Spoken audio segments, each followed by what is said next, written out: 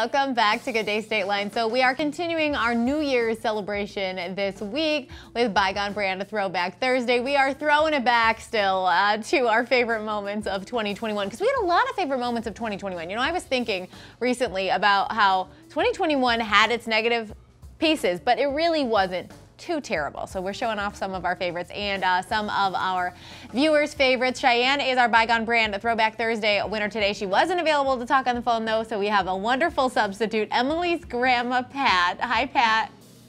Good morning. How are you? I'm great. How are you? I'm just fine too. So you sent us two pictures. The bottom one's from 2021. When is the other one from? I think it was Christmas of 2012. Okay, so tell me about all these wonderful people in these pictures. Well, they are my nieces and nephews. My sister and brother and myself, with four of us, had 9 children all together, and these are our grandchildren. How and fun!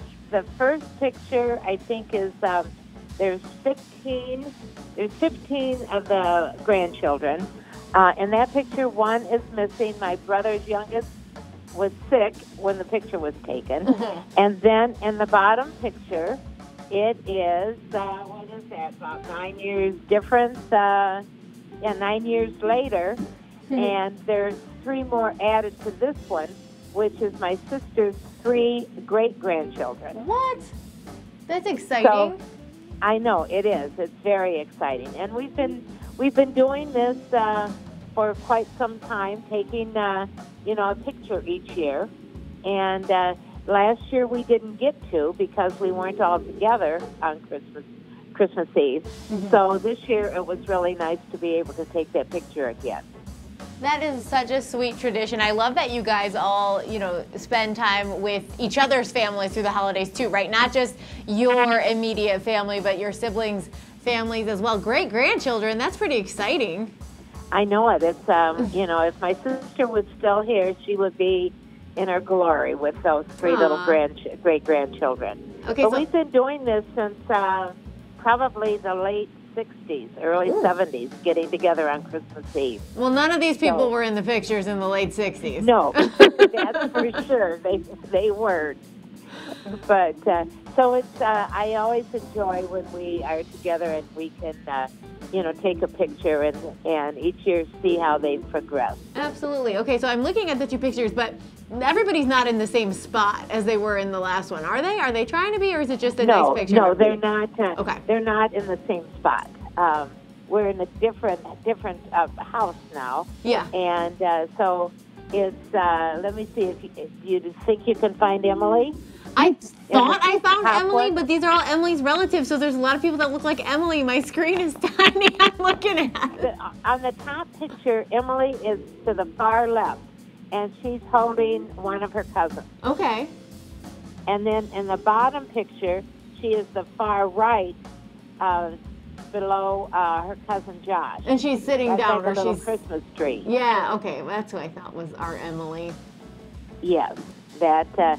And then her sister Megan is in the bottom picture, to the far left. Okay.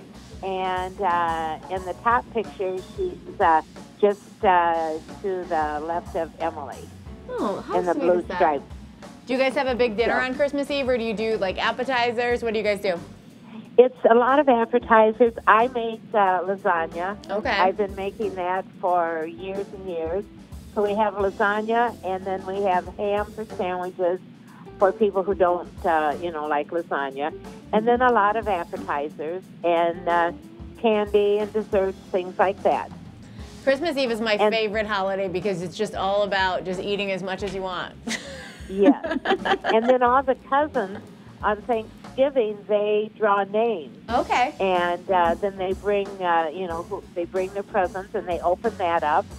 And then the adults have a game.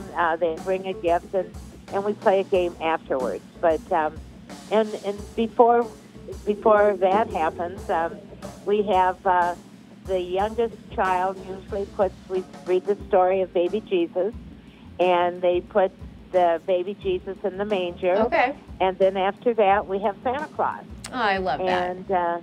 And Emily, the last couple of years, has been the Very cool. Santa Claus with the gifts and everything. Awesome. Well, thank you so much for sharing your photos with us, Emily's grandma.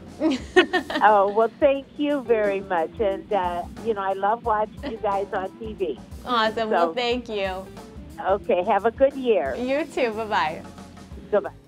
And so last week I showed you a few of my favorite photos from 2021. I have 2 leftovers. This one's gonna make you, I don't know, either colder or warmer. This is my friend Sierra, and we were on the rooftop of my apartment building, and literally when we took this picture, I go, we're gonna be thinking about this picture. It was 90-something degrees. It was one of those really hot summer days, and I was like, it's gonna start snowing at some point. I feel like it's very perfect to bring this picture out this week when it's, what, I don't know, it was 4 degrees when I woke up this morning, thinking, oh, remember how hot it was? It was 90-something degrees. Maybe we'll be back there again someday. I have one more. This was actually like my best moment of 2021. This is when I ran a mile in 6 minutes and 37 seconds, which I'm pretty sure I could not do again right now because you've probably seen the ankle tape that I've been rocking for the last like 4 months. Hopefully by the end of 2022, I'll be able to do this again. But I was not a fast runner my whole life. I was running a mile in 12, 15 minutes in high school. So the fact that I'm, I'm in my mid-30s running this fast is very exciting for me. So of course, no matter what day of the year it is, we always want to see your favorite photos from yesterday, from last year, wherever you want to get them to us, Facebook, Twitter, Instagram, or gds@fox39.com. We also want to remind you, don't forget to mug us, and you can get more details on that on Good Day State Line 2. We'll be right back.